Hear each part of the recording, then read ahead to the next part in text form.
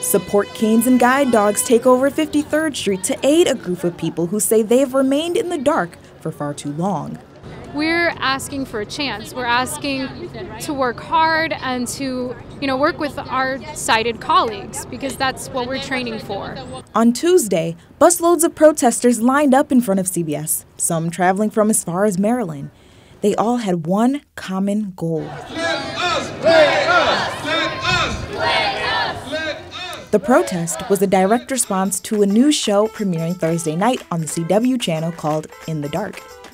The main character, Murphy, is blind. Sorry. But the actress who plays her is not.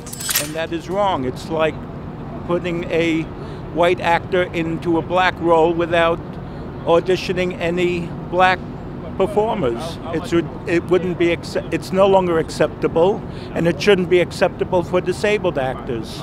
Hollywood and TV entertainment have a history of casting people who don't have disabilities to play disabled characters, like Jamie Foxx in the movie Ray. Well, you know what? They say we got a little bit more work to do. That was the last song in the book, right? But the executive producer of the new show says they reached out to 29 organizations for visually impaired and auditioned many actresses for the role, but went with Perry Matfeld for the lead role because she was the best actor for the role.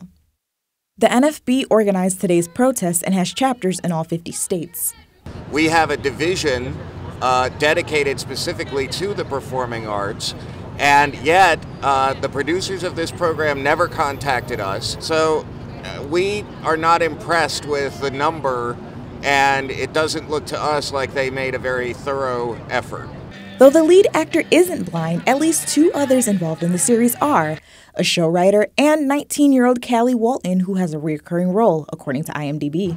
None of this should be an issue, according to one theater director who works with disabled actors. Ultimately, I don't see a problem with a non-disabled person playing disabled as long as you cast disabled people to play non-disabled roles. We're not there yet. But this crowd isn't ready to stop until we are.